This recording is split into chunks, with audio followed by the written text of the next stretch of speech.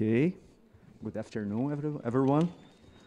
My name is João Roberto Spot Lopes from University of São Paulo, and I will be chairing this session 2 on vectors, number 1. This afternoon, we will have some presentations about transmission of Xylella fastidiosa, about also ecology of the vectors, like host-plant associations and implications on spread of Xylella, also about dispersal, and also about acoustic communication, like the use of vibrations to manipulate the behavior of the insect vector. So very interesting presentations. There will be some time. The time for presentations will be 15 minutes, so it should be restricted to the time. And then we have some extra time for questions and answers after each speaker. And then at the end, we'll invite the speakers to be here in front so that everybody can make further questions and can have some discussions. Okay, the first presentation in this afternoon is I will be presenting. So, okay, this is the work of my PhD student, Mariana Boss Esteves.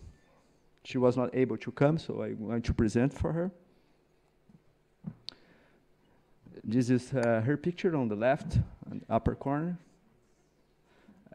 This work was done in cooperation between two labs in Brazil, one from University of São Paulo, the insect vector lab, and also the lab, citrus biotechnology lab in Instituto Agronômico, which is coordinated by Alessandra, and we had the involvement of several students working in this project.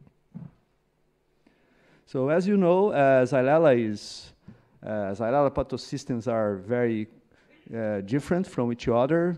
They are complex. You may have different Xylella subspecies. You may have different sequence types. You have different variation in biology, in genetics, even between a sequence type among different strains. You have different crops affected, many host plant associations, and that has implications on vector species that will be involved. So you have different vector species because of different plant associations and different regions. And so a big question we have talking to people here is how transferable is the information from one system to another, like from one subspecies to another, from one crop or variety to another, from one region to another. Here, I will show that at least part of this information can be transferable. For example, there is a reasonable amount of information on vector bacterial interactions developed especially for fastidiosa subspecies. Studies mostly done in California. And there are studies also for the other subspecies, but they are more on vector competency, on host plant associations, not much on transmission mechanisms or molecular basis for that. So we can have, we can use a lot of the information generated for fastidiosa subspecies and vectors from grapes. Part of it we can use for other systems. Transmission involves 3 important steps: acquisition, and then when the insect feeds on the infected plant, then the bacteria is retained in the foregut and multiply, forms a biofilm, and then the bacteria can be inoculated by the insect while feeding on a health plant. So here I'm going to focus on the retention, how bacteria is attached to the foregut. So this is apparently simple, but as you know, fluid velocity are very, very high here. It's a very narrow duct, the pre-Siberian. So we have very high flow speeds, and the bacteria needs to have important special mechanisms to attach to the surface in the vector. adhesins are membrane proteins that are thought to be involved in this attachment, in the early attachment and also in the biofilm formation. So some of these proteins, they are important to attach to surface polysaccharides, for example, in the cuticle of the foregut, and then form biofilm by promoting also cell-to-cell adhesion. This is a kind of a conceptual model for colonization of Xylella fastidiosa in vectors. It was developed by Chiellini and Almeida. And initially, the first cells are attached, and then you have microcolonies forming. Usually, they are laterally attached, and then at some point, they become polarly attached. And then at a later stage, the biofilm will produce like daughter cells, which will form other biofilms. So it's kind of a stepwise process, and different proteins may be involved in several stages of this process. For example, there are two major types of proteins in the membrane. One is type is fimbrial proteins, like pili. Other are afimbrial proteins, like afimbrial adhesins. And afimbrial adhesins are particularly involved in initial attachment, for example. This is a study. I'm going to just make a review of background information on that. So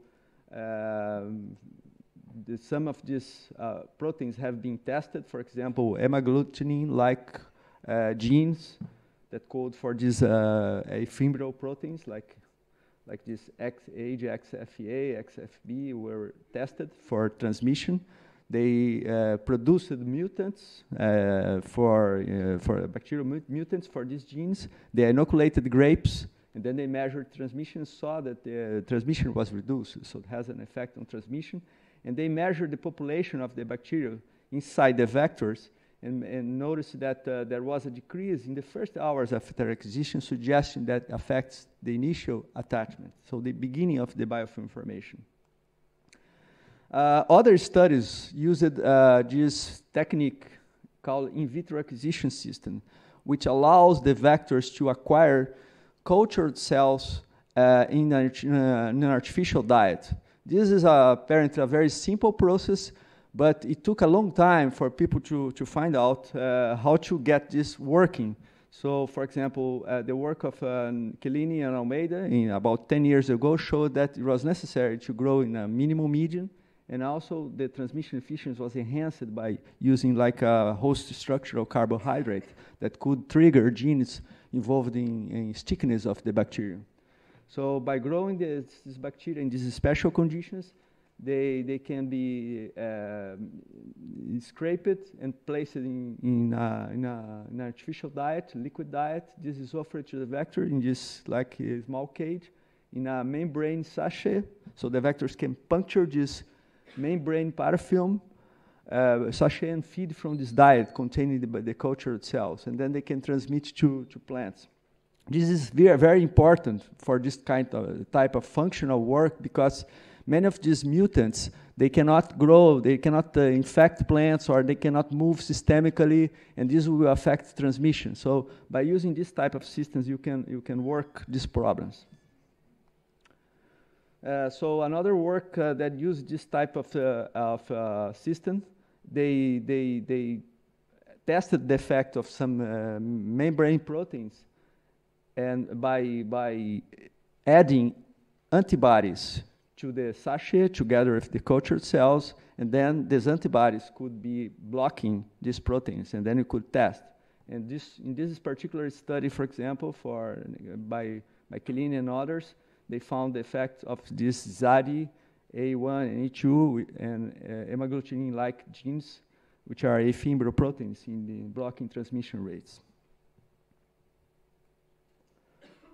In this other study, for example, they transformed the bacterial strains for mutating the genes for these proteins, and they offered these bacterial strains in the diet. And I measured the transmission at several moments after acquisition to evaluate the effect on the initial adhesion, like 12 hours after acquisition, or later on they could have an idea about the effects on retention. So you can see here like genes like RPF that regulate pathogenicity factors, and also some membrane protein genes could affect either the both phases, beginning and later attachment, or the beginning of the attachment. So this was for fastidiosa, so a lot of information has been generated. There are other papers too, but for other subspecies, this has not been studied. We have, for example, a very good amount of information for expression of proteins in planta or in vitro for citrus strains of Xylella fastidiosa. Some of them, like FIN-A, ZAD-A2, they are expressed at different stages of biofilm formation in plant and in vitro, for example. But we did not have any information about the role of these particular proteins in the vectors. So in this work, we were testing the particular effect of ZAD-A2 as a blocking agent for transmission by the vector. But to do this, my student had to work on the validation of this artificial diet for the transmission in vitro. And so basically, what we did is to use the same system, try the same conditions, but for the citrus strains of subspecies Pauca. So the bacteria is grown in culture for like 10 to 12 days, and then the cells are scraped, and this is in the minimal medium. Here we did not have to add like galacturonic acid or pectin. The efficiency was not shown to be improved for subspecies Pauca as it was for fastidiosa. So we only grow on XFM, it's a minimal medium. Put the bacterial cells in suspension in this artificial diet made of amino acids, as published by Quirine Almeida. We tested different vector species, and we noticed that Macugonaria leucomelas adapted very well to this cage and was good at acquiring and inoculating plants. We used like the 6-hour acquisition access period. Here, after this acquisition in the diet, we put the insects for a gut washing, because you need to make sure that the cells that are there in the insect, if you do a PCR, are not cells that are just loose in the gut. They are really attached. So you have to put these insects to feed on a plant, ideally a non-host plant, so that they can lose this bacteria that is not retained. And then, afterwards, you put on a test plant to measure the transmission. So you need good indicator plants. In the case of citrus, we use the Catharanthus roseus. We also had to develop, and this was done by the group of Alessandra Souza, to develop an antibody against the ZAD-A2 protein. This antibody was synthesized for a 34 kilodalton fragment in a previous paper. And this was the assay. So basically 3 treatments, very simple. In the first one, we used the antibody against this ZAD-A2, an ephemeral protein. So the cells were, as shown before in the system, they were grown in the vitro, and then they were added to the liquid media in the presence of antibodies against this membrane protein, anti-ZAD-A2, with this dilution. And then the insects were fasted for 1 hour, and then placed on the sachet to feed on this diet, and then gut wash, and then tested in plants. The same procedure was done for the treatment 2, except that here we didn't add the antibodies, just the Xylella fastidiosa and the liquid diet. So this is a kind of a positive control. And we had third treatment was a negative control, where no bacteria was added, just the liquid diet to make sure that the insects were free also from the bacteria. And this was tested at the acquisition by vectors using PCR, qPCR, and transmission to test plants, putting the insects on the plants, and then 90 days later doing PCR from the plants. And here are the effects on acquisition rate. So this is proportion of insects that were turned out to be positive by PCR for Xylella fastidiosa. So when you have only Xylella fastidiosa in diet, you get like 56% on average of acquisition of positive insects. But if you add the antiserum, you get a 3-time reduction in this rate, up to 18% on average. So there is an effect on acquisition rate. And none of the negative control insects tested positive, which was important. Concerning transmission, here are the percent of individuals that transmitted Xylella fastidiosa to the Catharanthus plants, to our test plants. And you see that the transmission rate by single insects was 10%. And when you add the antibodies to the diet, you get 1/3 of that. So there is a reduction, both in acquisition and in the transmission rate. So in conclusion, we could demonstrate here in this very simple assay that this protein, ZAD-A2, is important for acquisition and transmission.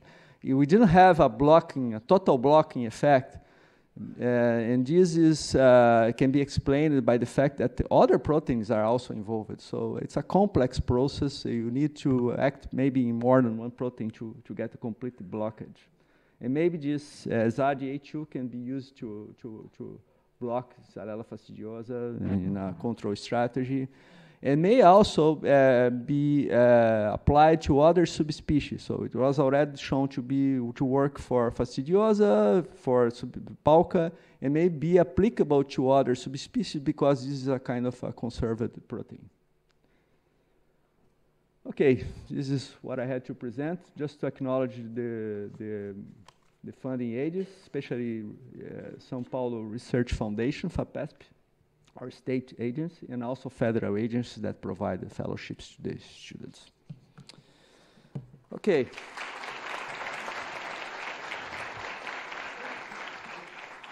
Thank you. I'm now open for questions.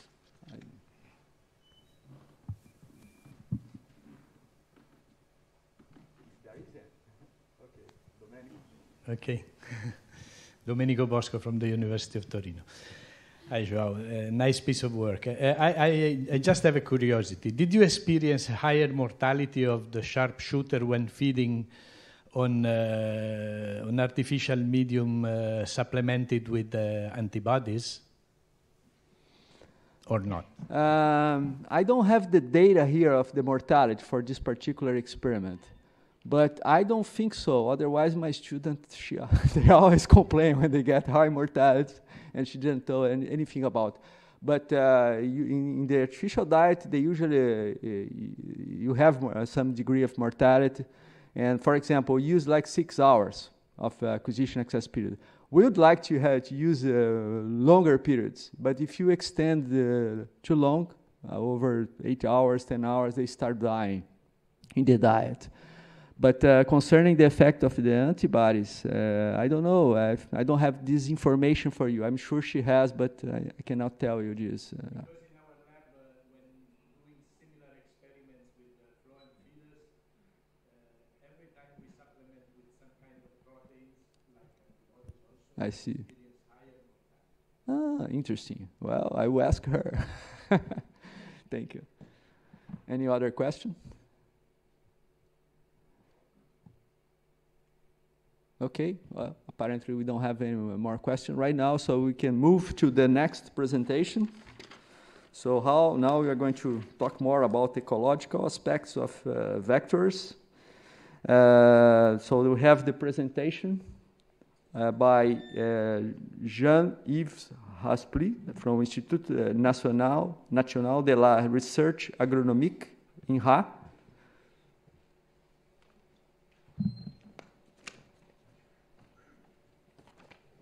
who will speak about reconstruction of the plant vector trophic networks involved in the spread of Xylella fastidiosa through hybrid capture. Thank you, John. You're welcome. You can talk. Yeah. And This is to go ahead. okay. This is to go back. And this is to Perfect. pointer. Okay. Thank you. So, good afternoon, everybody. Hope everything is okay. I now will discuss about our project in Corsica mostly, and I will, of course, present the work of plenty people that you could see on the screen that work with us, PhD students that start on that topic, and others that work in the field or in the labs. Second point I have to emphasize before starting, this is a very preliminary study. We are trying to develop a tool to answer questions. This morning, Rodrigo explained that first we ask questions, then we try to have the good tools, and then we try to answer the question we arise first. So I will show you the first results we just obtained about the reconstruction of a trophic network in Xylella and the plant associated with the vectors. I start this. So our main questions are, we try to decipher the interaction between within the networks of insects. As Zhao explained just before, this is very tricky things. You have plenty of plants, you have different strain of vectored bacterium, and you have also plenty vectors that we don't know if they transmit, not transmit, if they acquire or not the bacteria. And all these, in different place, in different time, it change, and the result of that is the development or not of some disease somewhere at some time. And so to try to answer this question, we have some small questions to answer before. First, who is carrying what? And carrying does not mean transmitting, but it's a first step in that direction. And second, how many specimens of that species carry that strain? And third, what they are feeding on and how long they can feed on that, and did they change frequently or not? And at the end, you can believe that maybe this assemblage of insects, vectors, are stochastics or maybe deterministic. And we don't know exactly how it works and what are the main questions of that. Can we use the communities of wave vectors as a proxy to infer, for example, how the bacteria will spread? Because they are transmitted by vector. So, of course, the dynamic of the vectors may have something to do with the dynamic of the bacterium. And in front of that question, we have very few tools to work on this kind of question. So what we have done, we have developed a network in Corsica with plenty site where we try to obtain a maximum of information about how many species are there of plants, what the coverage, how it change, what kind of vectors we are there, and we, of course, collect vectors to try to know if they were infested or not infested by the bacteria, as well as the plant, but we are not working yet on the plant. We first try a first set of experiments on part of that network, trying to detect and predict the distribution of the Xylella in Corsica. And when we did that, we find very intriguing result. We find it was everywhere. Everywhere we sampled vectors, at least 10% of the vectors were contaminated by the bacteria, including the natural areas, in places where you have no agriculture and far away from the supposed to be introduced areas. And then we realized that we noticed the symptoms, but we have some areas where there is no symptoms at all. And we have sometimes 20% of the vectors we sample, they were contaminated by Xylella. So we did that work by PCR. PCR is the gold standard for everything. But PCR is cheap, it's very efficacious, very effective, it's very sensitive as well. But you can amplify mostly one thing, and if you want to amplify several things, you need to multiplex, and this is very tricky. And if you want to make a kind of delirium, try to amplify whatever you want, then it's not possible at all. So we decide to shift to another method, which is more efficient, but it's still in its infancy. This is a method that normally enable us to capture something we target.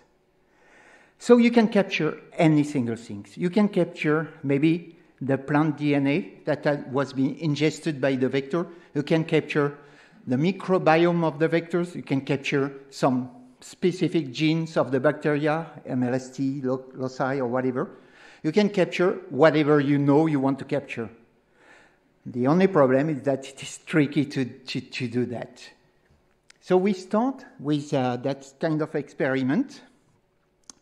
And before going further on this, I will explain you how it works very briefly.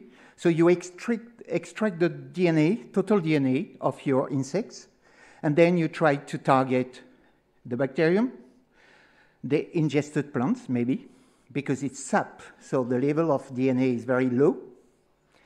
And of course, whatever you want, you can identify the vector, or you can identify some microbiome specific or not specific one.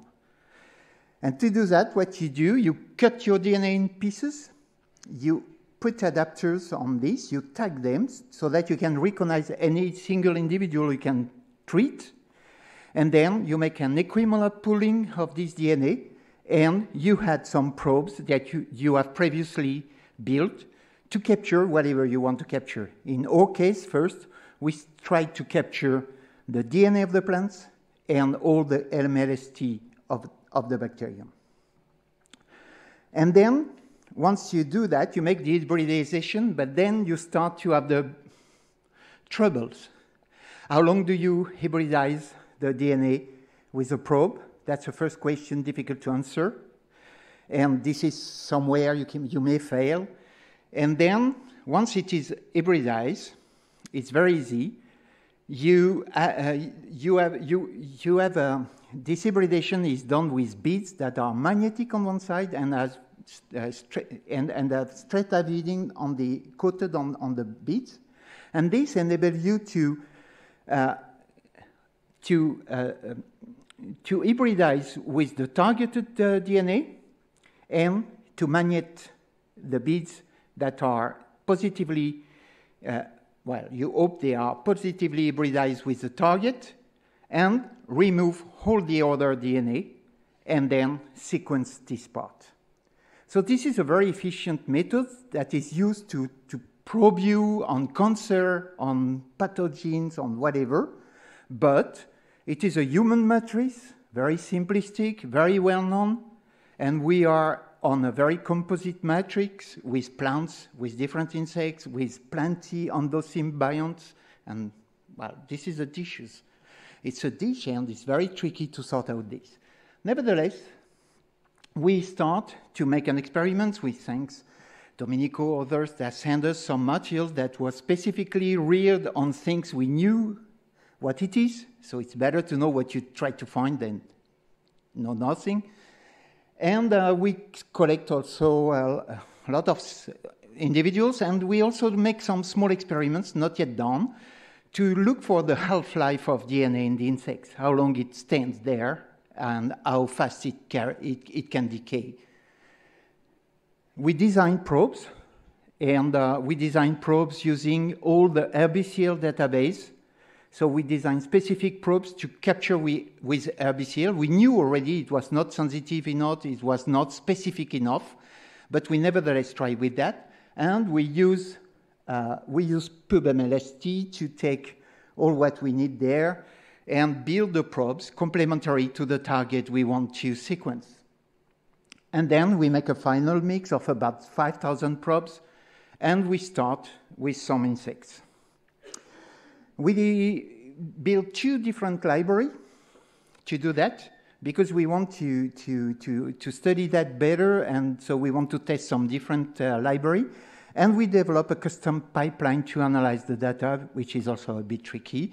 I will not insist, but globally, you sort out the reads by their quality, and then you trim the locality areas, and you work with, and you assemble the others. And then you blast. So what we first discover, I go fast on this.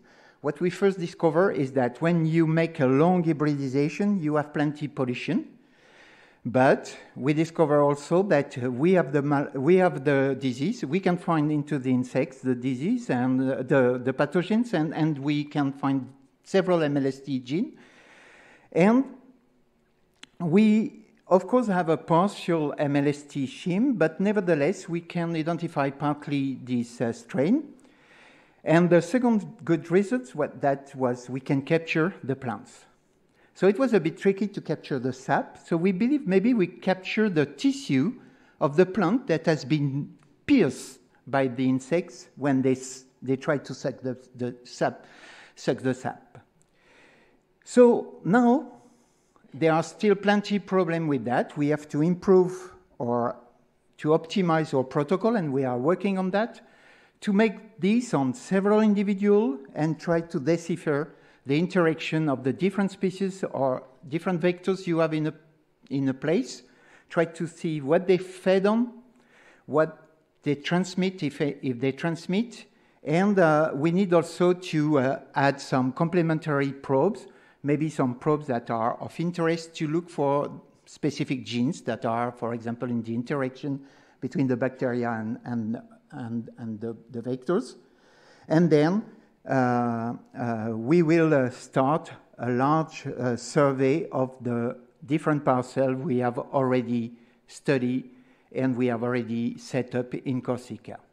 So just to tell you that these methods seems to be relatively sensitive. We still have a lot of problem with the quality of the DNA, with the hybridization, but it's very promising, and we expect to do that soon, because we have to extend our network to continental France, where we have already set up some parcel, and we are trying to make a very good network of parcel as well, try to understand how Xylella percolate in the network of interaction between vectors and plants in southern France.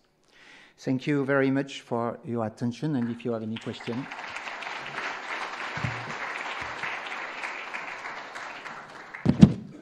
Thank you, Jean-Yves, for the very nice presentation, very important technique for our understanding of the ecology. We are open for questions. Pascal? Thank you. For a couple of questions. How long was your probe, generally on average? And second question is, if I understood well, you use for ribulose carboxylase, you use a generic probe, but you need a more specific probe to identify plant species? In fact, we use RBCL gene, which is good enough to identify the genus and sometimes some very distinctive species. But it's not good enough, for example, to really go deep into some taxonomy of some genus, because the different species of the genus has more or less the same sequence. So adding another gene enables you to go further and to have a better identification of the plant to the species level. So this is what we did. But the probes you put in the set, it's whatever you want. There is no limitation to that.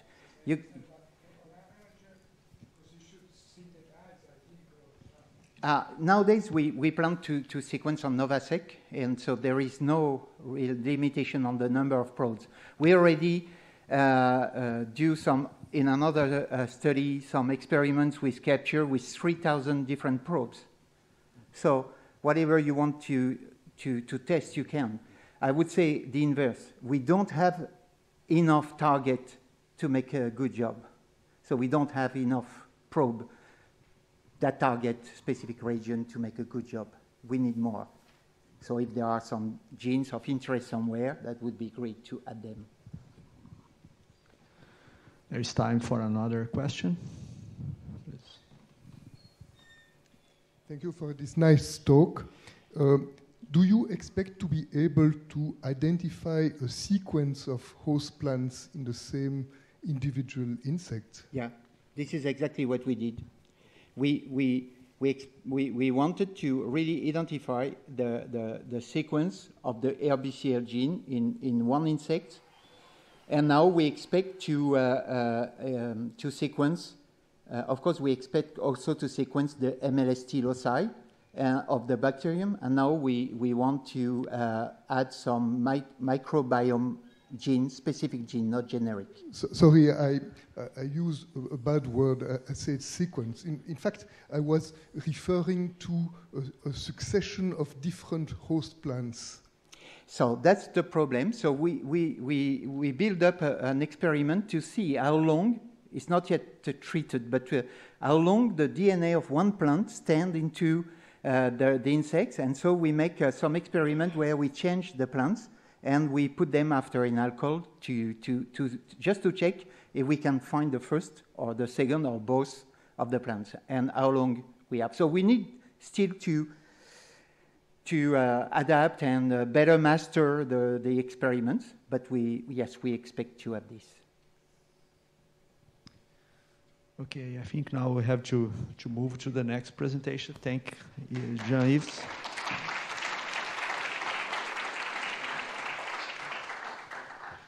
Now our next speaker is Anna Simoneto from University of Brescia. She is going to speak about mark recapture experiments to estimate the dispersal capacity of Philenus spumarius.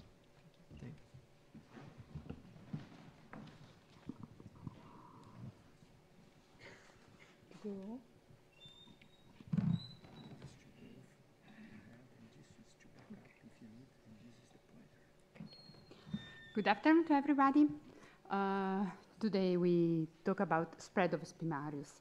We all know that the Philenus spumarius has been indicated as the main vector of Xylella fastidiosa, and we know that Xylella fastidiosa can be spread only by vector or transportation of infected plant bacteria.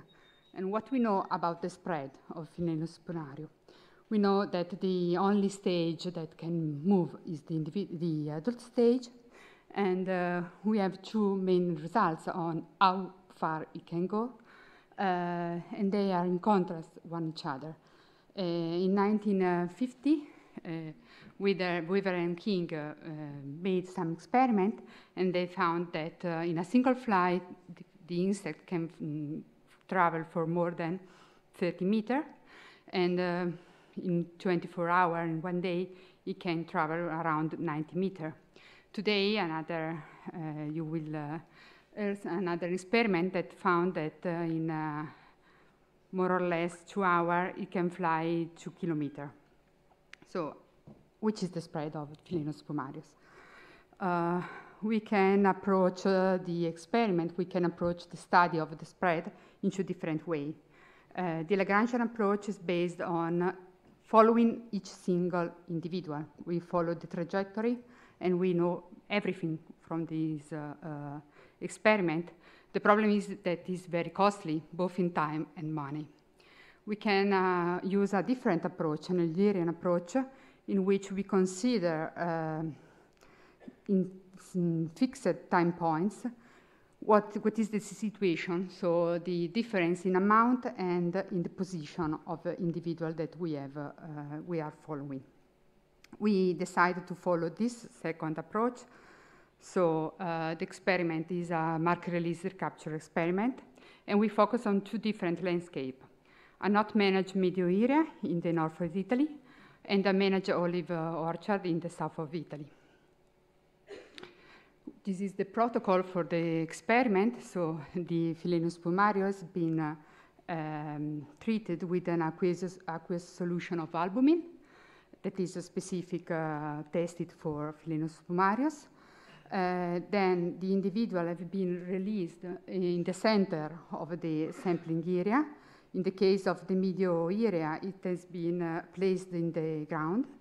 In the case of the olive orchards, it has been placed on the branches of the central tree plant.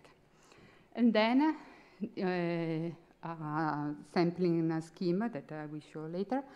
We decide fixed time in which we captured all the Philenus spumarius and we search for the marked one. These are the two sampling schemes. So the medio area, you found a circular scheme.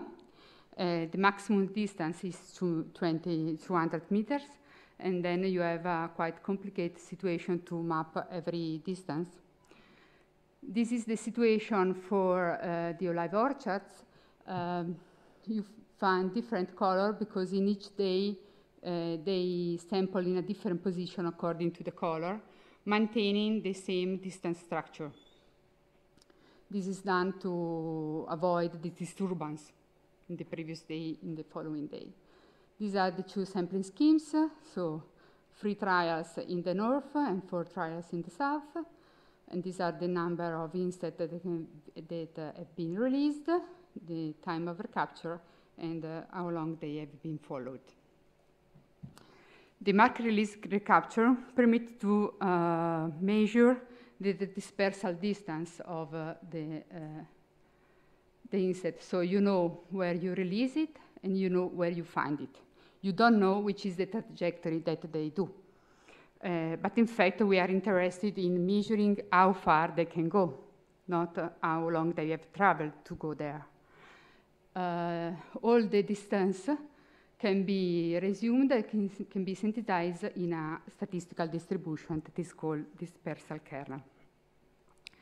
What we can do with a dispersal kernel? Dispersal kernel is a statistical distribution that allows to measure the dispersal, the spread of the vector, and knowing the spread of the vector, we can know also the spread of the disease. In an epidemiological model, dispersal kernel can be used also to direct measure the dispersal of the disease. There are different types of dispersal kernel. In this experiment, we use a basic dispersal kernel that is defined only on movement. We don't consider any other variables, but it can be included in some way in other dispersal kernel. In literature, we can find different types of dispersal.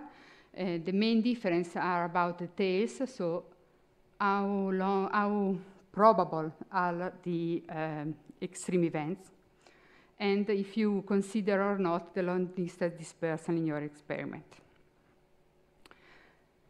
What we do, we adopted the Brownian motion as a descriptor of the movement. So we said that Philenus spumarius move following a Brownian motion scheme. Knowing that, we can estimate the dispersal diffusion equation, and then from the diffusion equation, you can derive the kernel, the dispersal kernel. The key parameter at which we are interested is D. D is the dispersal rate, so how far it can go. Knowing the dispersal kernel, you can plot the distribution, the distance at which you can find your population at a specific time. I plot 2 different areas at which we are interested. The dark green is the median, so the distance at which you can find at most 50% of your population. The light green, light plus dark green, are the radius 98%, so the distance at which you can find at most 98% of your population. How to estimate these values? In literature, you can find a method, a naive method proposed and used by Tufto in 2012, based on the simplified approach proposed by Turkin.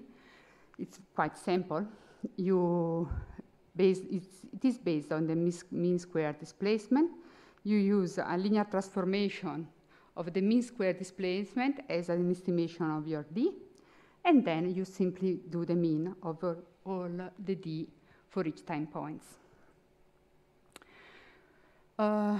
We implement a different approach, also another methodology that is based on the optimization. So because in the naive methods, in some way you lose some information of your experiment, doing just a sample mean. In the optimization method, you can use all the information collected during your experiment.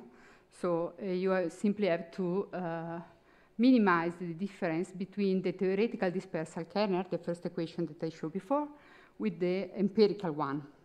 And it is based on a relation known in literature that the mean square displacement is equal to the expected value of the square distance.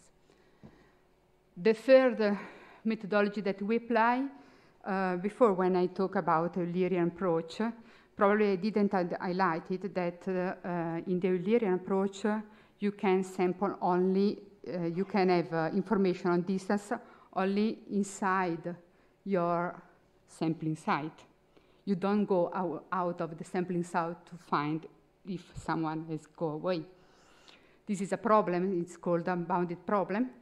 You can try to take account of this problem, making just a little reformulation of the equation, and we try to understand which is the impact for this correction in our data. These are the results for the naive methods. So here you have the 7 trials that have been performed, and the summary of the trial for each of these two landscape, and an intermediate aggregation that is based on the different level of velocity that have been perceived. Main results, there is a high variability on the dispersal behavior of Philenus marius. Here, the first 2 rows are referred to the first day, so how far it goes away from the release point in the first day, and this accounts for the entire, the whole lasting of adult stage that we estimated 210 days. The light blue is the lowest level of dispersal, and the dark blue is the highest level. So you found 3 times difference from each other. So it's very variability, it's high variability in the results. Another thing to observe is that is quite important to define which is your measure. Considering the median distance and the distance which you can find the 98% of the population, you have more than the double this distance. So the need and what you are interested for can lead to consider one or another results. They are the results for the unbounded model, so the first optimization without considering the boundedness. The results show the same pattern, so you don't find any difference, but the estimates are lower. And then this is the results for the bounded problem. And quite interesting is the results for this trial, because before it was 900, and now is more than 2,000. Because here in this trial, we found a lot of insects near the bound. So probably they go away from the bound. And this type of correction can, in some way, signals you can understand that probably the dispersal is much higher, the one that you can measure with these methods. A summary of the results. So the first 2 rows for the naive methods. The naive methods is quite simple, but it leads to an overestimation of the dispersal. The unbounded optimization and the bounded optimization show a similar pattern, but with the bounded optimization, you can include in your model, in your results, also the fact that the experiment is bounded, and to include a correction for this. This correction is much higher as much individuals you found near the bounds. Thank you.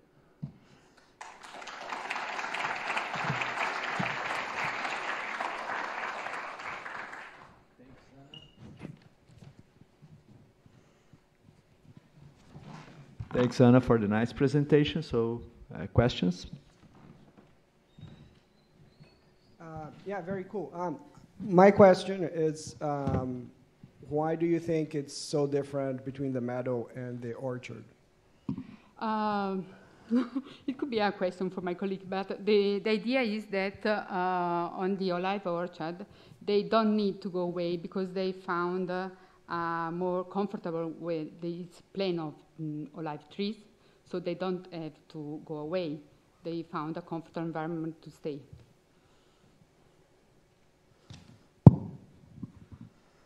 Okay, Nicola? It's an inside question. It's not. Nicola Bodino, IPSP Seminar. No, I don't want to ask a question to Anna because I performed the some of the field trials. I want to respond to Rodrigo. That particular experiment was probably in a moment dry, when the meadow was particularly dry, and also probably the moment of the day was hot. Logistic problems. Yeah.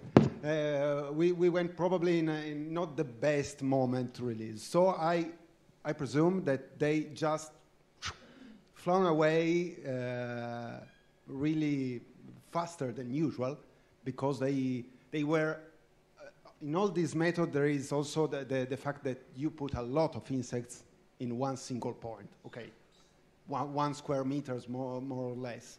So basically they are more prone to move than usual. I think we should consider in the discussion of the paper. Well, that's it. Any other question?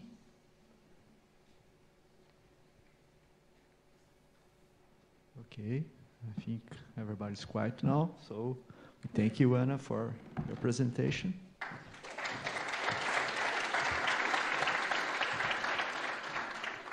So now we move to the other speaker, Domenico Bosco from University of Torino, Italy.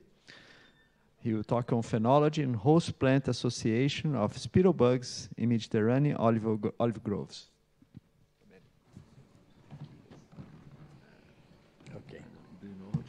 Okay. Okay. Hello, everybody.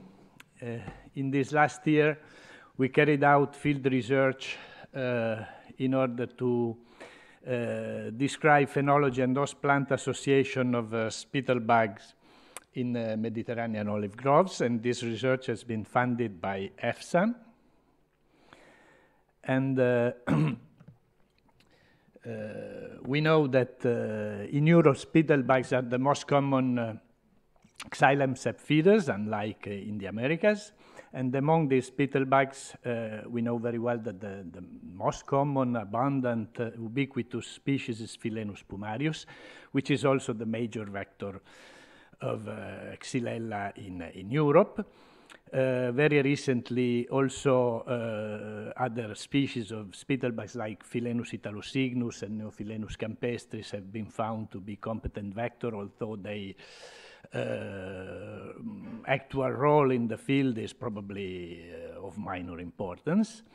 And then among sharpshooters, the most common species we have in Italy is Cicadella viridis. And about the transmission, Nicola Bodino, a postdoc in my lab, will talk later this afternoon about the transmission competence of these species. The idea of the work was to provide a lot of information, data set on population dynamics, phenology, abundance of nymphs and adults, their host plant association, in order to be able to feed predictive model that can help in designing control measure that are aimed or at slowing disease progression in the infected areas or assessing risk in non-infected areas.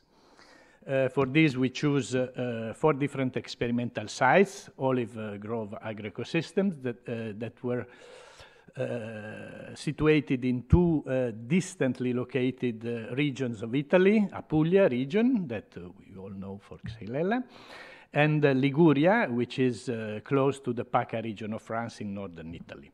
And in each one of the two sites, we selected one olive grove in the inland and one in the coastal area. I don't want to go too much into the detail of sampling methodology for the reason of time, but nymphs were, of course, spotted and counted by direct observation using kind of frame, transect. They were counted and with conservative sampling. We didn't took them. And each nymph was associated with its host plants, and the sampling were based on weekly sampling. As for the adults, we use a sweeping net, and also this sampling was conservative.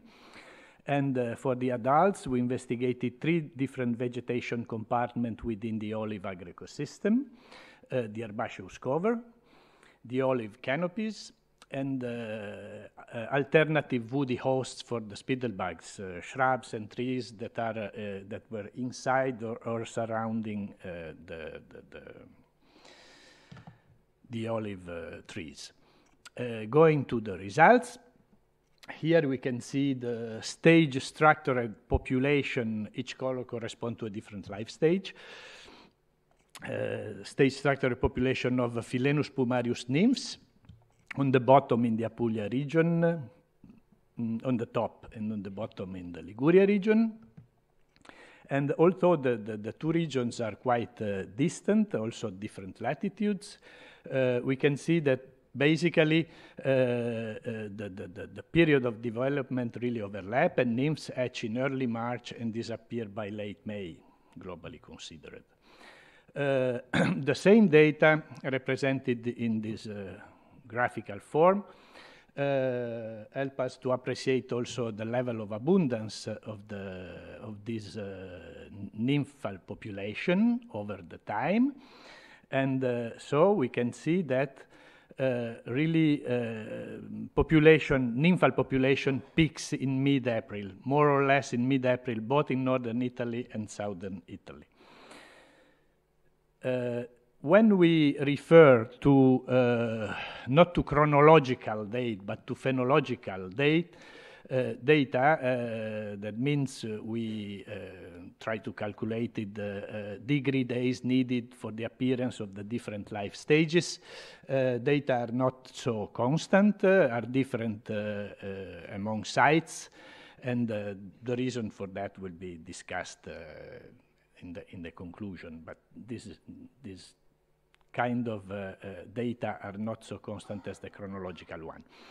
As for the adult population, here you can see represented in red the adults of Philenus spumarius that were collected on herbaceous cover, in green on olive, and in blue on alternative woody host. This is for the Apulia region, and we can see that adults can be found on olive canopy mainly from May until early July. Then adults virtually disappear from ground vegetation over the summer months. This is also because the vegetation becomes completely dry under these warm and dry Mediterranean conditions. And of course, shrubs and trees other than olives are really important alternative hosts, especially over the summer. As for the Liguria region, the picture is slightly different. And it's interesting to note that adults can be found on olive canopy basically all through the summer. And adults are abundant on ground vegetation through the wool period, spring-autumn, except for a short interruption during July-August, the most dry months. And also in these sites, shrubs and trees actually prove to be important alternative hosts for the vector. As for the other species, Neophylenus spumarius nymphs, this is the representation of the stage structured population of the nymphs of this species that was found both in Apulia and in Ligurian olive groves. And we can say that nymphal population follow a very similar trend to the ones of the nymphs of Philenus spumarius, although with a lower abundance. There is the development is a bit delay compared to the one of Philenus spumarius, but they really overlap. We found a decent number of another spittlebug species, Afrophora alni. This is the nymphal stage structured population, very different population level between the 2 years. These nymphs develop later compared to Philenus spumarius. We have population peak even on May. This species was found only in the Ligurian olive groves and never in Apulia. And the population level of this species was lower compared to Neophylenus campestris. So ranking for importance, by far Philenus spumarius has the highest population in olive groves, then Neophylenus, and finally Afrophora alni, if any. As for the adults of Neophylenus, we have this pattern in population dynamics in the 3 vegetational compartment. And we can see that these adults were mainly collected on the herbaceous cover, still associated like nymphs to grasses, Poaceae.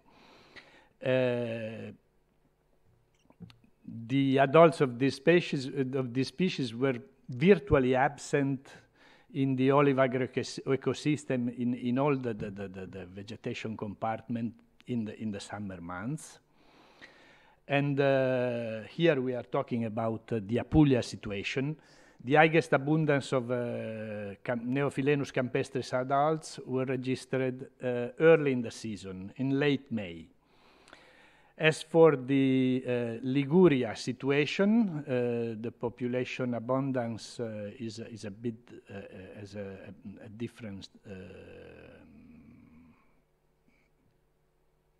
distribution.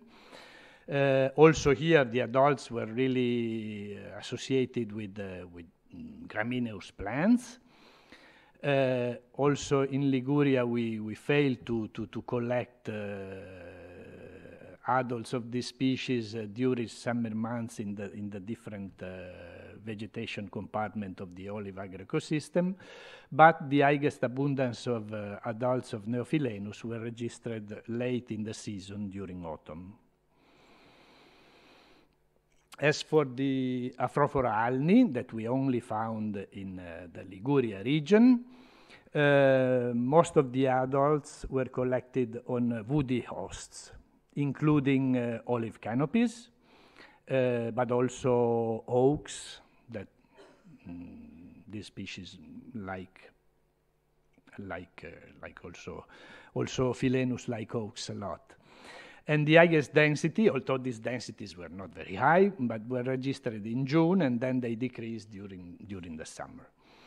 I would like to point out an interesting feature about the abundance of spittlebug adults on olive trees over the season, which is differential between Apulia and Liguria region in relation to the phenological stage of olive trees. In Apulia, we observe a good number of adults we collected on the canopies of olive only for a restricted window of time from May, as soon as they emerge as adults, until the early July, in correspondence of flowering and the very beginning of fruit development of olive trees. While in the Liguria region, the presence of adults of Philenus on olive canopies is more extended and they are present well beyond the flowering period and the whole fruit development, and even during fruit maturation. The potential epidemiological consequences of this presence on the olive is quite clear, I guess. As for the host plant association, I underlined in green the Fabaceae and in red the Asteraceae plants. And you can see that in the Apulia olive groves, most of the spittlebug's nymphs were associated with Fabaceae, while most of the nymphs in the Liguria region were associated with Asteraceae, plants in the family Asteraceae. This host plant selection is also driven by the different floral composition of the ground cover of the olive groves, in the sense that there were more Fabaceae in the olive groves of Apulia and more Asteraceae in Liguria. As for the host plant association of Afrophoralni nymphs, we found that they prefer, or at least they select, mostly Asteraceae. And as for Neophylenus campestris, both in northern and southern Italy, this species is really strongly associated with plants in the family Poaceae, with gramineous plants. I just want to remember that results that are consistent with the one that we obtained in this research have been found in another field-based research conducted in Apulia region in a high number of olive groves that were located both in the infected areas and outside the infected area. And then I go to the conclusion. We can simply conclude that the phenological pattern in the two regions is similar if referred to chronological time, but is different if we refer to physiological time. And this can be due to a non-linear component in the temperature development rate function of Philenus spumarius. The population density was higher, that we observed was higher in the olive groves of the Liguria region compared to the one in Apulia, but these one were located in the Bari area, not in the Salento infected area. And then we confirmed the high polyphagy of Philenus spumarius, and we noticed that Afrophoralni has a similar host range of like the one of Philenus spumarius, while Neophylenus is strictly associated with Poaceae. And then we observed this extended period of presence of adults of Philenus in olive canopy in Liguria compared to the Apulia. And then with this, I conclude, because time is over, and I want to thank EFSA for funding this research. All the data are included in the final report, which is published on the EFSA journal, and I want to thank you for your attention.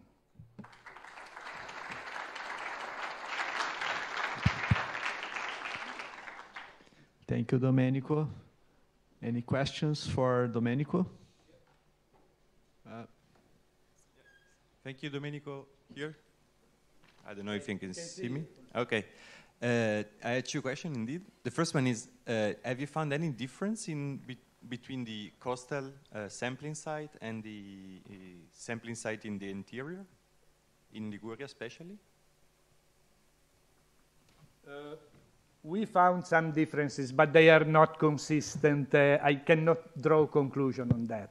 Then if you consider that we only had one olive grove on the coastal area, one in the inland for each of the two sites I would be very prudent in concluding this. And there are so many factors affecting the population level and those selection of the spittlebug in this agroecosystem that I wouldn't go too far. Okay, and the second question is, you say that adults disappear for like 1 month or 2 months in summer, and then they reappear in September and October. Is that explainable by migration, or is just that you cannot find them and then suddenly they appear again? Okay, this is a feature that has been observed not only by us in our research, but also by other authors that did surveys in Spain, in Greece, and so on. And in our case, this was particularly true for Neophilenus, but to some extent is also true for Philenus spumarius. The reason for that is hard to say, because until you have not robust data on that, and we have not, at least personally I have not, we can, colleagues, they talk about some kind of estivation. I don't know what estivation exactly means. If it means that insects are in a kind of stenobiosis condition, so they don't move, they stay hidden somewhere, or if they really move in some way. Migrate, in my opinion, is a term which is a bit too strong, but they can move to other vegetation. We cannot exclude it, but this is largely unsolved. Okay, I think our time is over for questions. We thank Domenico for the very nice, important presentation.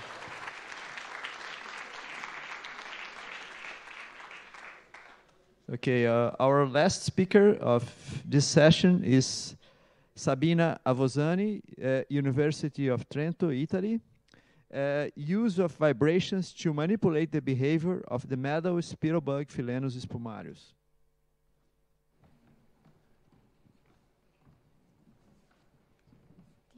Yes, you go ahead. This if you need to back up. And this is to the pointer.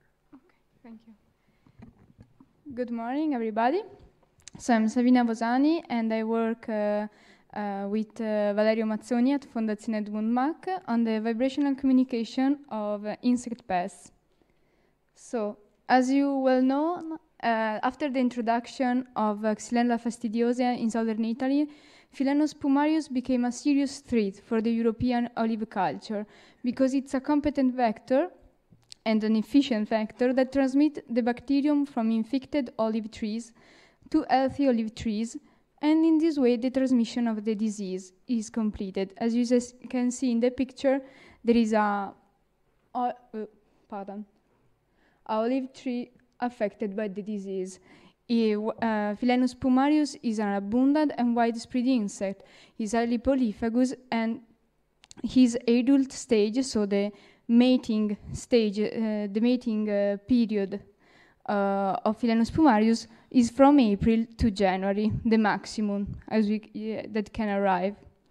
So, in the novel field of applied biotremology, pests can be controlled by means of vibrations.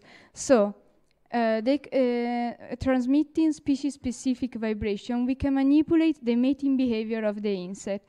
As you can see in these pictures, we can this is terrible. We can see the attractive trap by means of vibration for the stingbug Aliomorpha halis. And in the other picture, we can see the vibrational vineyard to disrupt mating in the leafhopper Scaphideus titanus.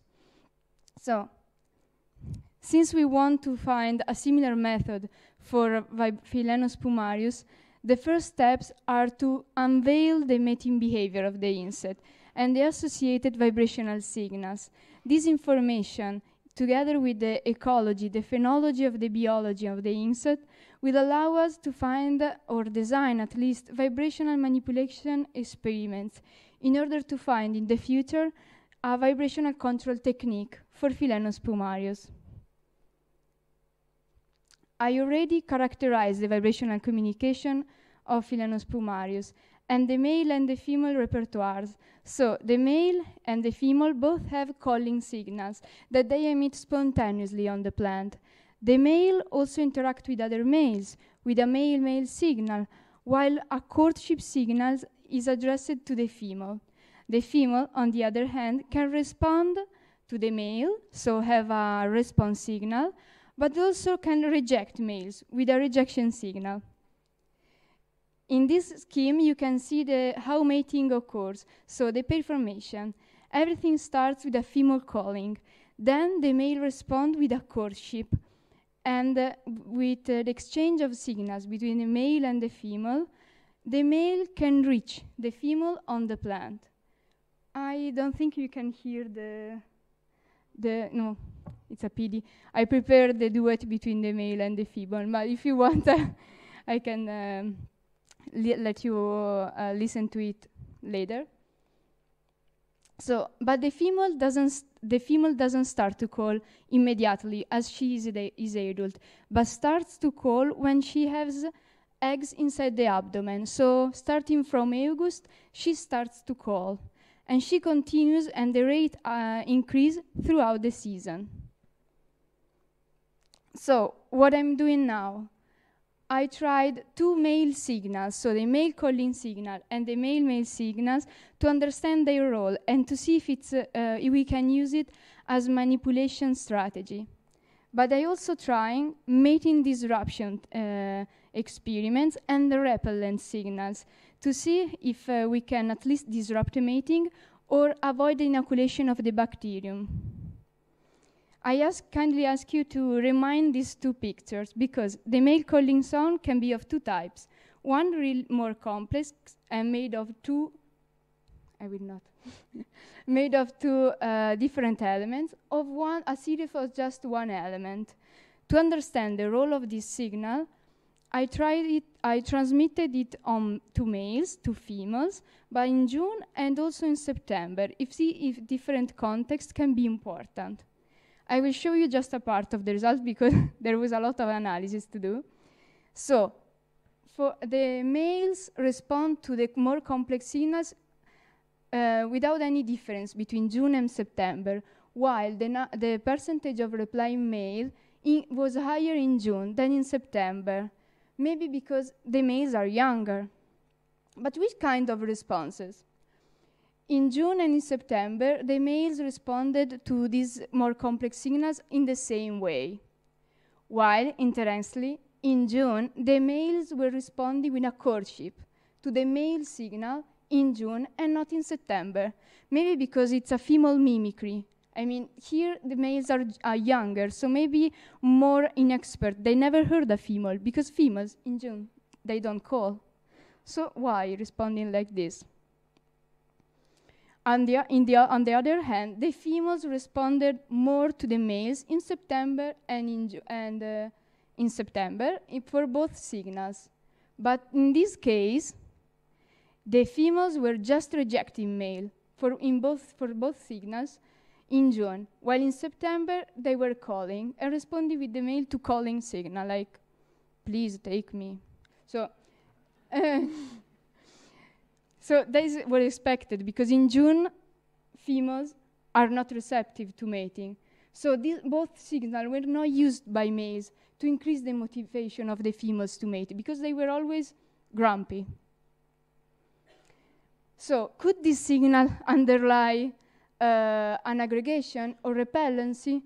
Keep in mind that I was using a plant with 5 leaves, and I was placing my stimuli just on the 4th leaf. So I couldn't understand if males or females were climbing on the plant and staying where there was the stimuli, or going up, or staying down, or jumping off. Unfortunately, I couldn't see any significant differences between the control and the treatment, neither in June nor in September, neither in females nor in males. So it's not an aggregation signal. But they were neither jumping off the plant. So, to conclude about this signal, the role is not real. At least we could exclude to use it as aggregation signal or repellent signals for any kind of manipulation technique. and is also not used by males to increase the female motivation. But we think that maybe a longer exposure could make us understand about the role of this signal. And several trials will be done in the future for better understand how to use this signal. The male-male signal could be used as a repellency signal, since it could rely on, or to disrupt mating. We tried this signal on single males, on pairs of one female, one male, and we had a control group and a trial group to understand if the presence of the female and the male could have any effect. I will be short, but the male responded with another male-male signal just in the trio group. So the presence of the male, the physical presence, was necessary to trigger this signal in Philaenus spumarius.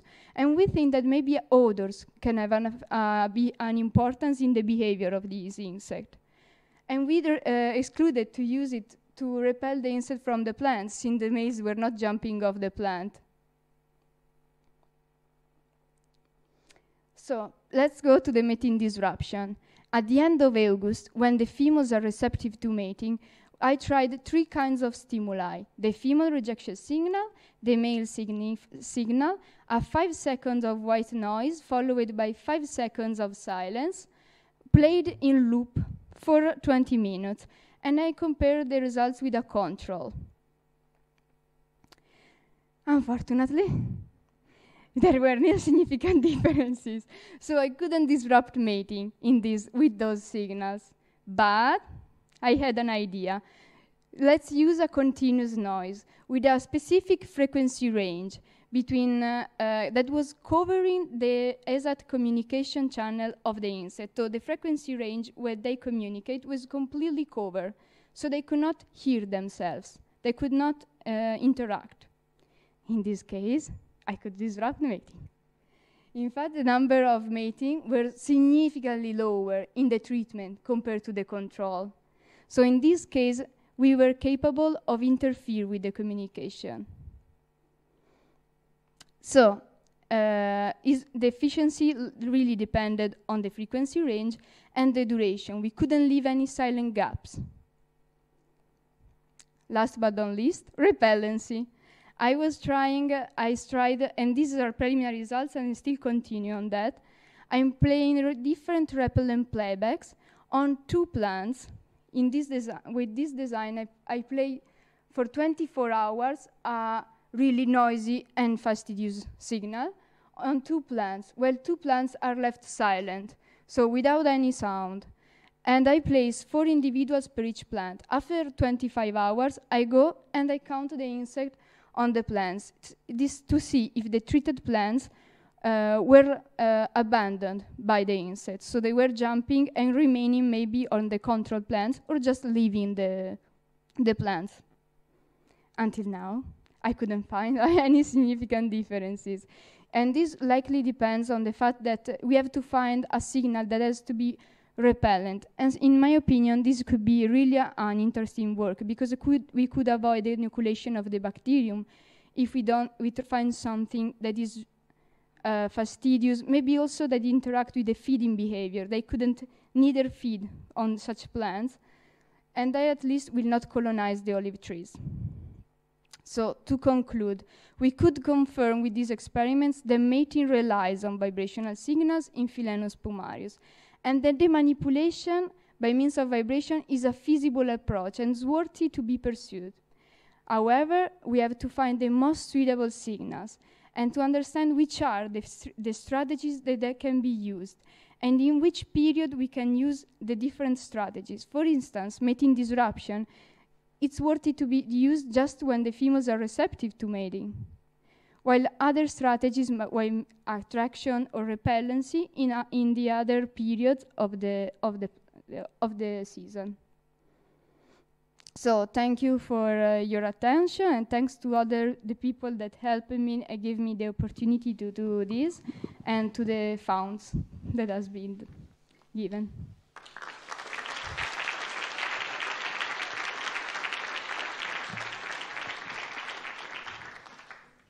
Well, very interesting presentation by Sabina. on behavior of these spittle bugs. Any questions?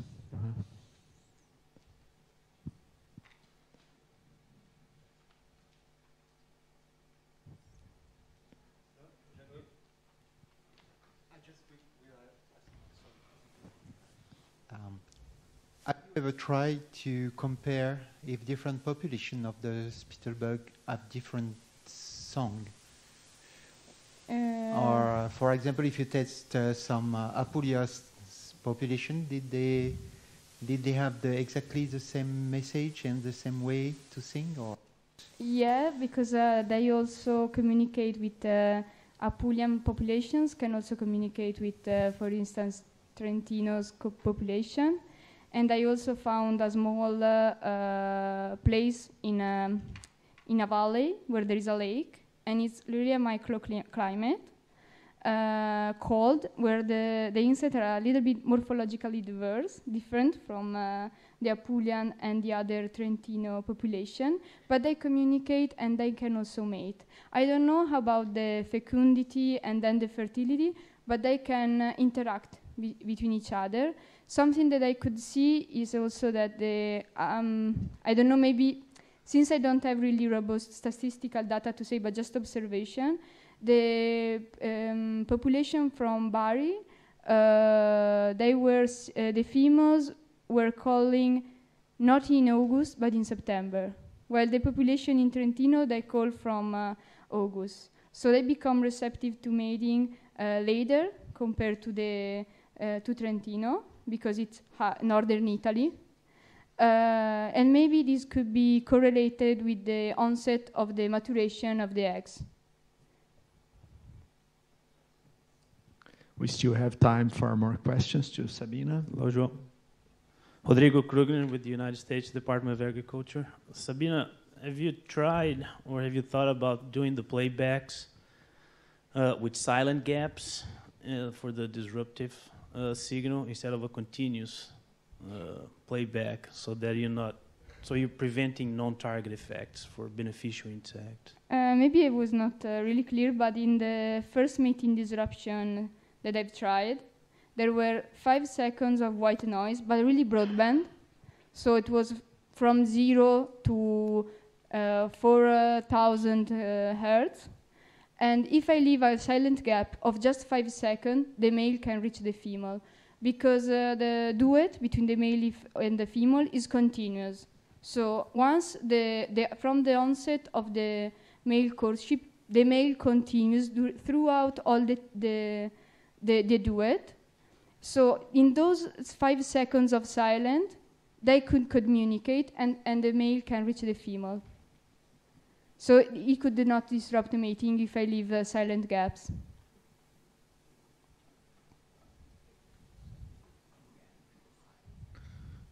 We have time for one question, perhaps.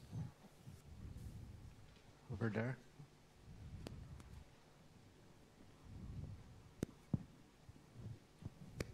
Okay. Sabrina, do you have an idea about the range of this vibrational communication? Yes, it's from, I just was covering with the continuous noise. I was covering just the female range, not the male range, because the male range goes from 60 hertz to even almost 2,000, because it's a broadband pulse. Yes, also broadband pulses and harmonic elements, while the female just uses harmonic elements that goes from 150 hertz to maximum. The last harmonic that you can see, it's about 1,400 hertz. So I just have to cover this female response, since it's the female response that gives to the male the vibrational cues, while I don't want to also, if I don't like to cover such a broadband channel, usually just cover the female response and not the male channel of communication. Any other question? Yes, one. It's just a curiosity. Do you know in the case of, for example, Neophylenus campestris, is exists the same communication system? And if yes, is possible an interference between the two species when they coexist in the same orchard? I don't know if they... No, well, there are work by Cheskin, a Russian researcher, and it's Neophylenus campestris, right? The question? Yeah. Yes, they use vibration. He didn't characterize the male, the female signals and the duet, but it's like the communication likely rely on vibrational signals. Also because odors, since their antennae are not really developed or anyway really, there are not, usually Afrophoridae have not chemical communication systems. So once you can characterize the vibrational signals associated to mating, it's possible also to interfere. You have just to find the right strategy. Okay, I think our time. Maybe one last question? Quick question. No? Okay, so thank you. We thank Sabina for the nice presentation. And now I invite all the other, you can stay, Sabina, yeah. Now I invite all the other presenters for a discussion.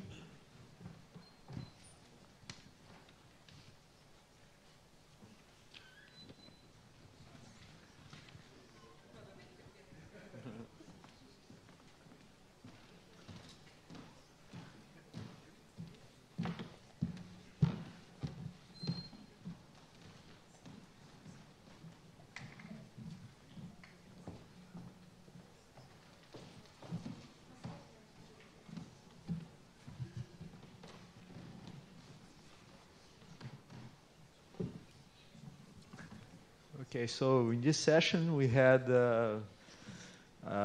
different aspects related to vectors that were discussed, from transmission to how to study this interaction of in vectors with particular plants and bacteria, with this hybrid capture method. Also, this another method for measuring this how far the spirobugs can move, and we saw that this can be dependent on some factors, for example, the plant cover, olives or meadow. We had a very nice presentation also by Domenico on the host plant association and phenology of the spirobugs, and finishing with this very intriguing work on the acoustic communication behavior. So have a wide range of studies here in this session. So it's open for questions, for a discussion, if you would like to.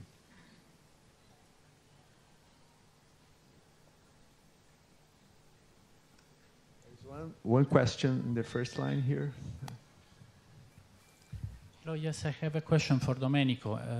You said that you noticed during the summer the preference of Philenus for especially some shrubs and other perennial plants within or close to the olive orchard. Do you have an idea to if it's possible to use it as for a strategy of traps adult in this step with these plants?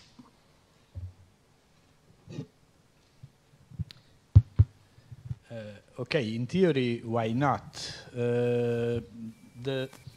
If, for example, these wild shrubs, trees undergo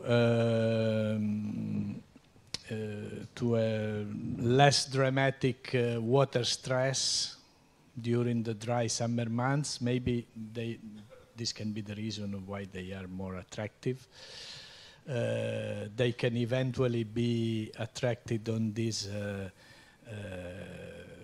plants, shrubs, and eventually we can limit some for example, spotted insecticide application rather than widespread insecticides. But this really needs a careful evaluation because in terms of relative amount of population that are... Well, we already have good data on that, but this needs further validation. But in theory, the trap plant strategy can be used. Another conclusion that can be drawn from the same phenomenon is that maybe clean olive groves host less potential vectors. So these plants are dangerous in a way, or we can see the same phenomenon from an opposite perspective and using them as a trap.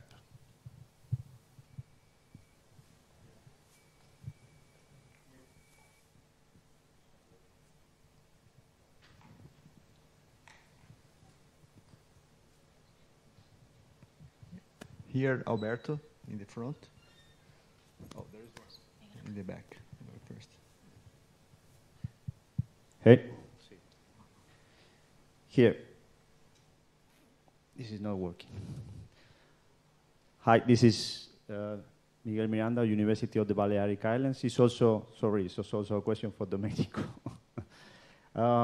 It was not clear for me very much when you related the seasonal pattern of the vectors and the phenology of the trees, in particular the olive trees. It was not clear for me if you were saying somehow this is also having an impact or an influence on the cycle of the vector, or was it just because the insects are more on the tree and then the risk of transmission could be higher? Or do you expect any difference on the cycle between the south and the north because of the vectors, adults spending more time on the trees compared to the south that they are not? No, the latter hypothesis is the one I suggested. I mean, the fact that under the condition of Liguria regions, where luckily so far we have no Xylella, although it has been spotted very close, the ST53 in Menton in the neighboring region. But anyway, under the Ligurian situation, we observe a longer period of, we observe Philenus adults for a longer period on olive canopies. In my opinion, represents a risk factor because they can eventually transmit the bacterium for a prolonged time. And if we consider that in Apulia, in the Salento area, although most of the adult population visit and feed on olive canopies for a restricted time, we observe a dramatic epidemics. I mean, we should be a little bit aware. I don't want to panic, but in my feeling is that the Liguria region is really at risk. Is at risk because of a high population level of the vector, of very homogeneous landscape in terms of olive groves that are really continuous each other, and also because of this behavior of the vector that visit for a prolonged time the olive trees. That's it. Okay, thank you. I can add some elements for the first question, but could be also for the second. In Corsica, I may say it like every time, just to joke with my Corsican friend, is very different from the continent.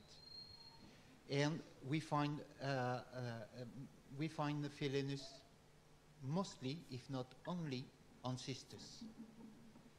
And of course, if you cut cystus, then they go elsewhere. And they can be a threat, probably, because they can develop an asteraceae. But for some reason, they are specifically associated with Cistus montpelliérensis, and mostly that one. And the population are huge on that tree. And I would say if you sweep elsewhere, you find nothing. And during the very hot season in July, the first time we came in Italia, in Corsica for the crisis, when they first discovered the Xylella there, we sweep because of course everybody was afraid that we find it in olive grove, so we sweep during hours and hours and hours and find zero. And now we have some more collect there, and we find a few Philenus during the hot season on the canopy, on olive trees as well. But the situation is quite different on the island compared to the continent.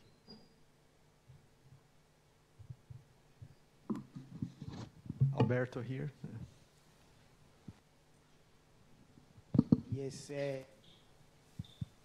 it's true that that situation you are talking about in the south of France is the same in Spain. We almost don't find any Philenos during the summertime, very few. We cannot find them. So yeah, the situation, it should be there is more than one type of Philenos around Europe, and it's probably there are some genetical differences and host plant preferences that could explain this. Well, the question was more related to movement and migration. Yes, the Neophilenus campestris, we know now that they have to move during the summertime somewhere. And in the case of the study by Jan, you showed that most of the Philenus, in this case Philenus espumarius, move maximum 2 kilometers after 200 days. That was your conclusion of the major conclusion? The experiment doesn't last 200 days. The statistical distribution can be used to obtain estimate from 210 days. We conduct an experiment for maximum 17 days. 17 days. Okay, but you didn't look for more than 200 meters across the point of release. Okay, so this is more like short-range dispersion in that radius. You cannot estimate how many or how much may they fly out of those 200 meters. No, we didn't collect any sample outside. We tried to estimate for long dispersal, not long jump dispersal, but a long dispersal using the techniques of boundariness correction. Modeling techniques, okay. Thank you. Any more questions to the speakers? Yeah, there are two. Yeah. Hi, my name is Alexandra Khan. I'm from UC Berkeley. I had a question for John Eves. I really appreciated the efforts to flesh out hosts and understanding of the system beyond just the agricultural range. And I'm curious if after getting data about the plant genetics that are in the mouth parts, if you plan to do testing to see if Xylella is present in those plants. You mentioned that there's huge amounts of positive vectors without any known hosts. So I'm really curious about that gap. Well, I would say for the time being, what we have as a result is not really interesting. And on that topic, we have nearly nothing very exciting. But I would say that we test, we now fight with the methodology mostly, and expect to have really more result on that specific question later on. At the moment, we don't have really answer, and it's difficult for us. Even how can I explain that? If we want to go to symbiont or to microbiome, we go into a world where you have a lot of prevalence of the genes into the cells.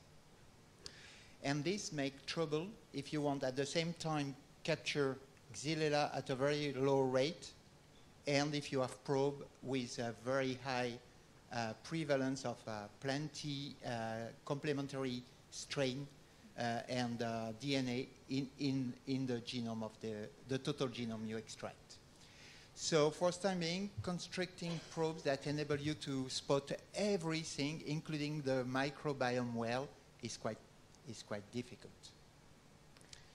I guess I was imagining more that once you were able to identify plants, it might be really worthwhile to do a second sampling of the plants themselves without the insects.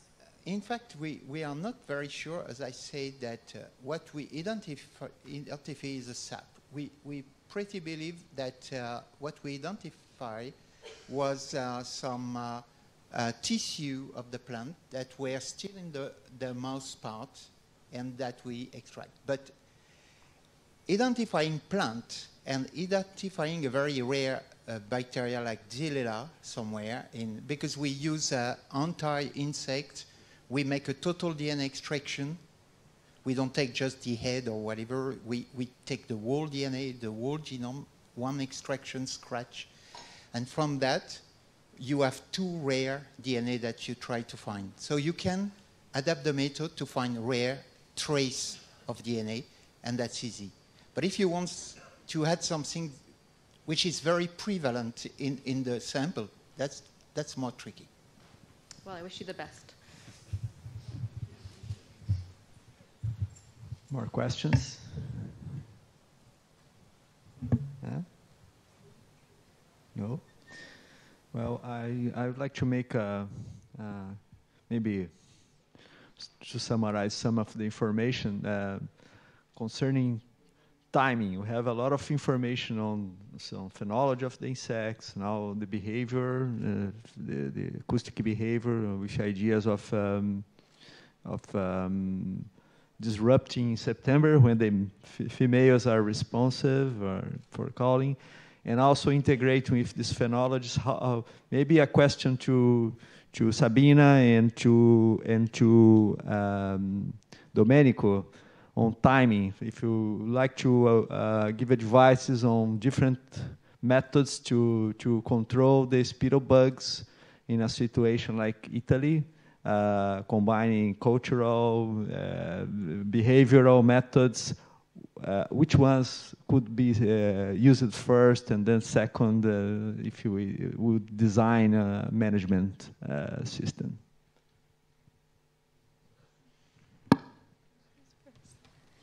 I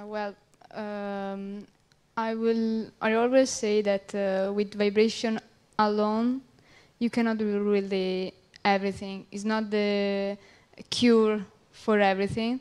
So you always have to integrate them with maybe chemical cues, visual cues, or anyway, as you say, the cultivations, all the orchards, how you keep them, the treatments and everything. But I will say that maybe you can use push and pull techniques, maybe when the insects are moving towards the olive canopies, so to attract them on other plants and to avoid the colonization and so the inoculation of the bacterium in the period when they go to the olive orchards, and then maybe to decrease the population with a mating disruption technique. You can use them starting from August or in September in the Apulian region, because in northern part of Italy, I imagine that they start to call and to mate starting from August, at least in northern Italy, in Trentino, what I've seen. However, we also have to evaluate that the females have a spermatheca, but I rather imagine that last sperm preference, or anyway, only because of the presence of the spermatheca, it doesn't mean that the female use the sperm. Because I've observed some mating also in June, but I will not call them acceptance. The female were not accepting the mate.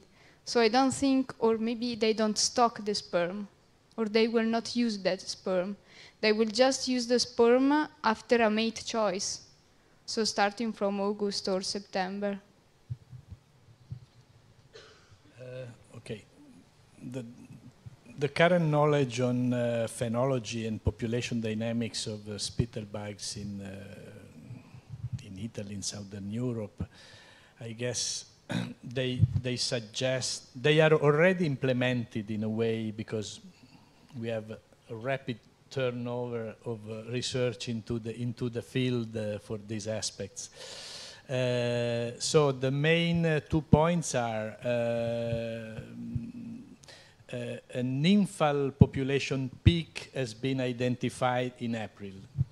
So we concluded and we suggested that the best moment to apply, for example, soil tilling to destroy the herbaceous cover where the nymphs develop is actually by mid-April.